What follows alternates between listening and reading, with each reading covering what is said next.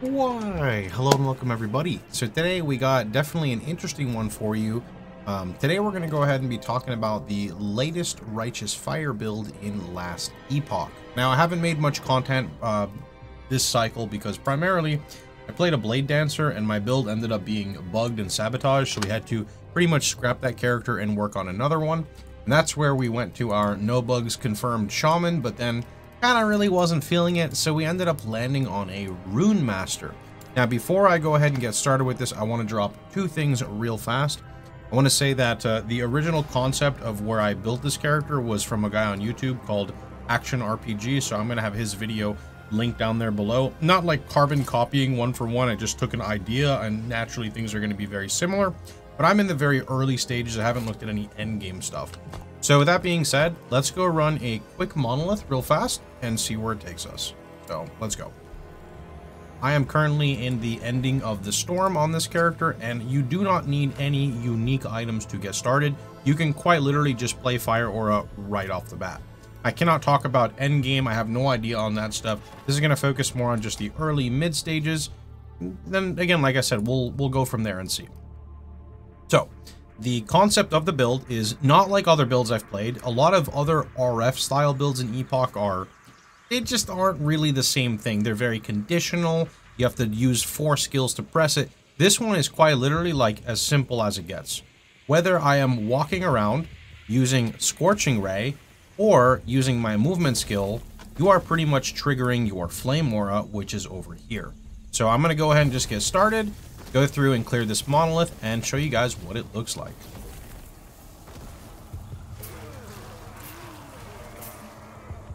And you'll notice on Rune Master, there are these 3 colorful little things over here. Those are basically your runes.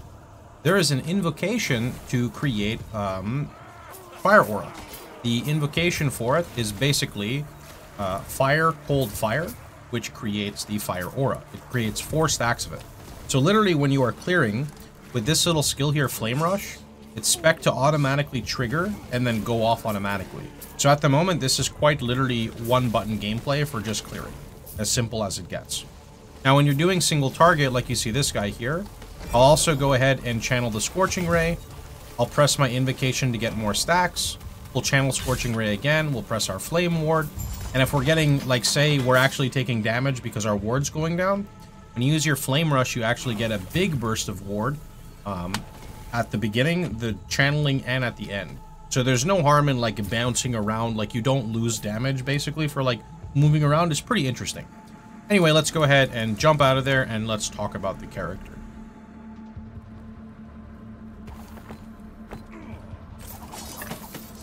Alright, so let's start from the basics. I know I said you don't need any uniques and I'm using one. I actually just found this and it's literally minimum rolled across the board. Prior to this, I was using, where are those really cool ones? Let's see, what is the base called? I thought I had one in my inventory, but I may have deleted it by accident. Whoops. Let's see, what is the base called? One of these right here.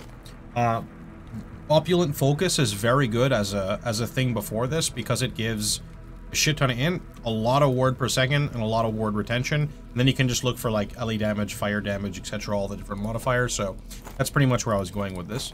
The way I acquired the Ignivar's Head is you see how this says like rank 4. So that means Circle of Fortune rank 4. So I was using my Runes of Ascendance because with Circle of Fortune 2, you have a 45% chance for it to be preserved. Okay, anyway, let's talk about the build. So I started leveling originally with pretty much insert fire skill, so it was Fireball. There's a really good low-level weapon, I think, called like Ignivar's Torch. That synergizes really well with fire skills, so quite literally just whatever you want. The Action ARPG guy might have a more in-depth leveling section here. I also have my live stream Twitch, so you can just watch everything on how I leveled over the past couple days. Once I was able to get Disintegrate and Elemental Nova, I believe it was, I pretty much just went Ele Nova and then Disintegrate right away. Now, Disintegrate is interesting because this is our primary single target skill. And the reason why it's interesting is they made a patch recently in this specific one we're playing now, this version, where channeling skills now also take your mana regen into account. Prior, your mana regen would be 0. What this means is you're able to sustain the mana much better. So if you look, channel cost is 14. When I'm channeling Incinerate, I don't go down unless I'm in the higher stages. So this makes it a lot smoother. Now there's one specific thing on top of this that made everything butter for me. In the campaign, you're not going to have the mana to just spam your Incinerate, and it's going to be a pain in the ass. Unless you find a wand base or a scepter with a specific affix or minus spell mana cost. The minus spell mana cost applies to channeling skills, making them cost way less mana, so very, very good. You can find this a lot on early wands, but there's also an affix for percent spell damage and minus mana cost. That can work too. You cannot pair those together, so you cannot put that on a wand, but you can put it on a scepter. This is why we're going to favor wands, I believe, so we don't have to worry about that modifier. Anyway, you can pretty much see everything I took in Disintegrate here. Now, personally, I would not really worry about going Inferno at the beginning, as Fire Aura did not really do a lot of damage at the beginning and took some time to ramp up, and we'll talk about that in a minute. So you can pretty much see everything I've got here. I want to try out Twin Beam, but for the most part, we've got like escalation, so it can go into tier 2, and then we've got tier 3, and then you've got Intensify, which makes it so that your stages build faster, and then on top of the stages building faster, with Lucomancer and Resurgence, if you look here, right, I now have this buff, you see this? So if I were to stop and recast, I stay at that, which is pretty nice. Because when you're bossing, oftentimes you'll have to move around, so I'll move with the movement skill, and then recast, and then I kind of get the stacks back. So very, very clean playstyle. It's not like Judgment Paladin that I played before where you're like going back in time and you have to recharge. I did not like that. I liked it for a little bit and then it just got too much. So that pretty much is Disintegrate. Now your Runic Invocation here is very interesting because we've been doing a lot of testing with this. Maybe not testing per se, but more so asking the community on what works and what doesn't. The bread and butter here on what you want to get is your Runic Invocation and your Flame Rush synergized together. So under your Runic Invocation, you want to grab your Immutable Order along with the Author of Arcana. Essentially, this makes it so directly casting it is free, but this makes it so whenever you gain runes, instead of it depending on the type of skill, it will always result in the sequence mirroring your first 3 skills. So TLDR, when you normally would channel Disintegrate, you would get Fire, Fire, Fire. As you can see, I do not have Fire, Fire, Fire. I have Fire, Ice, Fire. Fire, Ice, Fire is what makes the Flame Aura. So now if we go ahead and jump over to Flame Rush, you'll see down at the bottom here, you cast Runic Invocation when you exit Flame Rush if you have it on your action bar. So if we just look here, see how I have Fire, Ice, Fire? This will automatically detonate that and give me my fire stacks. Furthermore, if we go back to our Flame Rush, which one is it over here? There was one specifically I was trying to remember. Is it actually this one? When you exit, if you have it on your bar. There is one that makes it so it channels. I don't remember which it is, but if you look here, it's channeling the runes as I go. Or maybe that's because, is it tagged as a channel? Ah, okay, never mind. It's tagged as a channel, and that's why, never mind. I'm even still figuring it out myself. So the reason it goes cold is because of this here. So under the Flame Rush, if we scroll over here, we convert it to lightning, which doesn't matter. We're converting it to lightning just so we can convert it to cold. This cold right here is what gives us the tag for cold. So if you look here, we have fire, cold, and then I'm guessing it either takes the Flame Rush again as fire. That's why it's fire, cold, fire. I'm not exactly sure, but it works in this order. And that's really all that matters there. Some other stuff I have taken on this skill specifically is mana efficiency with cooldown recovery and reduced damage taken along with Celestial Guidance. Although I'm not sure how much Celestial Guidance is buffing me. I think it does work for the Fiery Overload, but that's about it for Frenzy. Over here, I wanted to get speed and range, but when I'm fighting a boss, oftentimes I use the Flame Rush in the boss fight, and I already can fly a screen. And the only clunky thing that can occur is sometimes, like say I'm gonna move over here and I hit a wall and I pop, and if I pop, it will not cast the correct invocation because maybe I'm only fire cold and then it popped, right? So if you look here, fire cold pop. That's not Flame Aura. That's like another skill. That's kind of how Rune Master works. Based off of the runes you pull, it's gonna end up with a different result, right? Okay. Let me go back to the Runic Invocation. So the other stuff I have put points into would be Transcriber of Power, which is giving us flat spell damage, which is very, very good in general. You want flat damage for this build. Each instance of Righteous Fire that is on you is all benefiting from the flat damage, which is very, very big here. I'm also experimenting with Runic Energy and essentially trying to get this to double cast. Hasn't really been very noticeable yet, so these are definitely fluff, but I'm happy with the other stuff that I have put in here. During leveling, you can actually use Runic Invocation to kind of nuke a big pack on fire, fire, fire, and taking this node right here makes it so it completely refunds the mana cost. Even though it puts a cooldown, it can still be very, very ideal for leveling because it just basically pops so many mobs. So this is a nice one. Now, Flame Ward is your bread and butter defensive skill. Haven't paid too much attention to everything in here since at the moment the character still feels very tanky.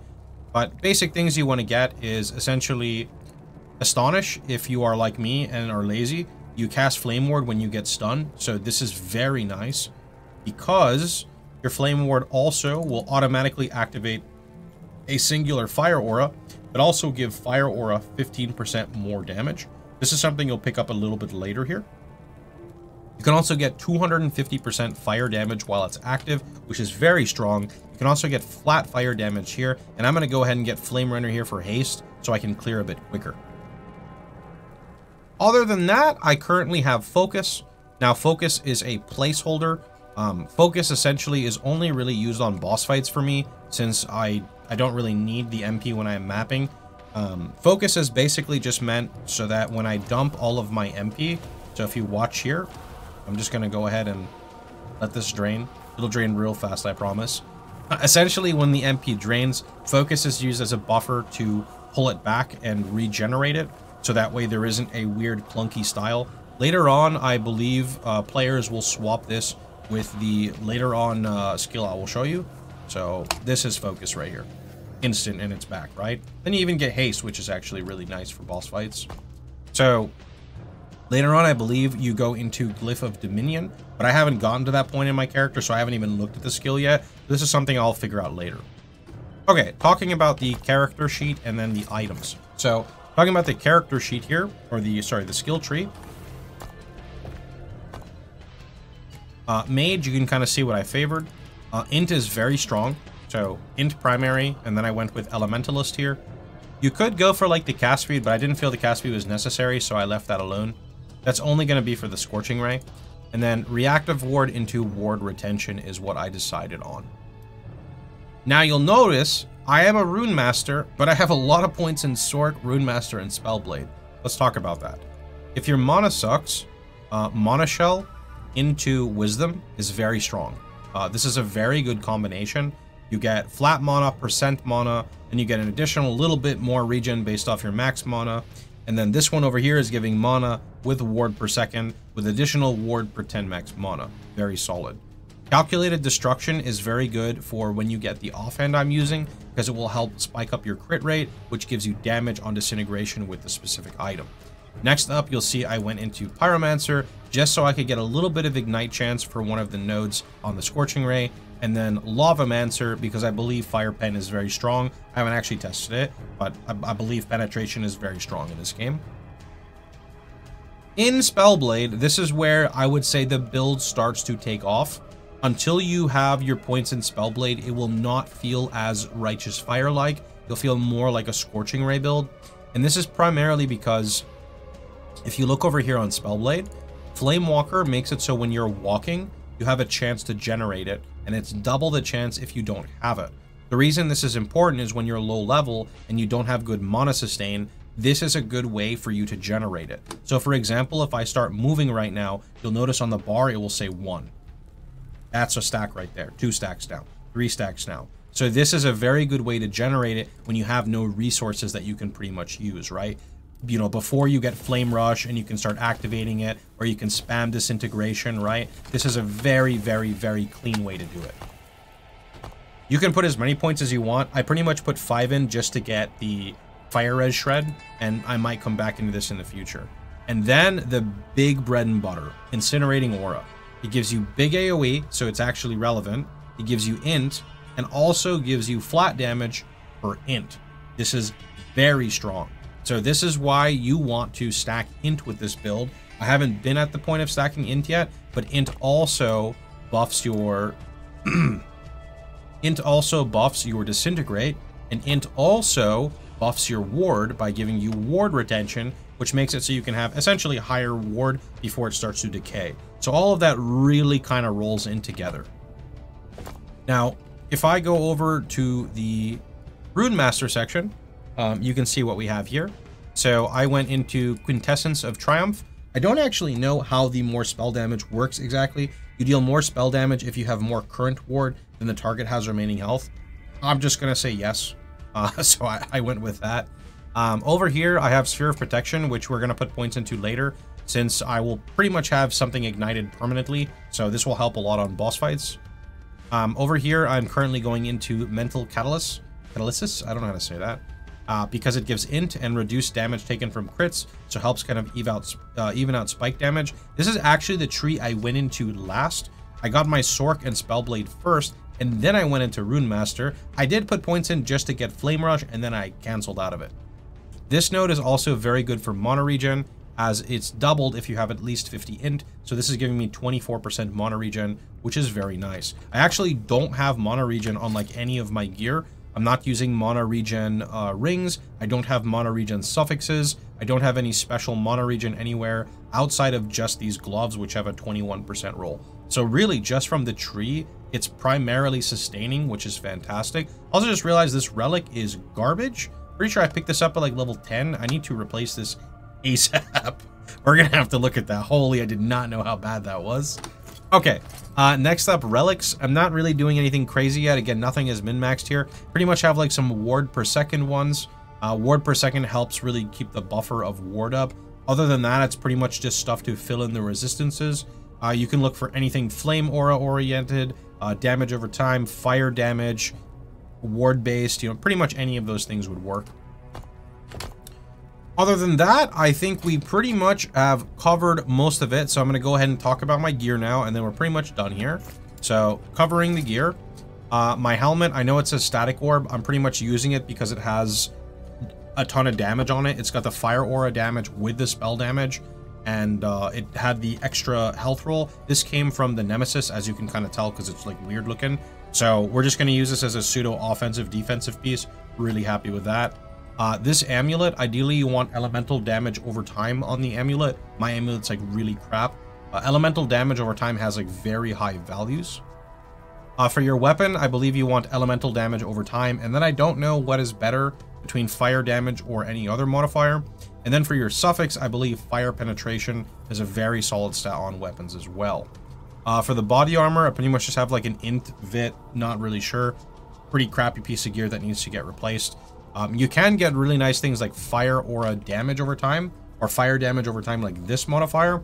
This would be way better than like a vitality roll, for example. So you have a lot of room for improvement on the body armor. It is real bad.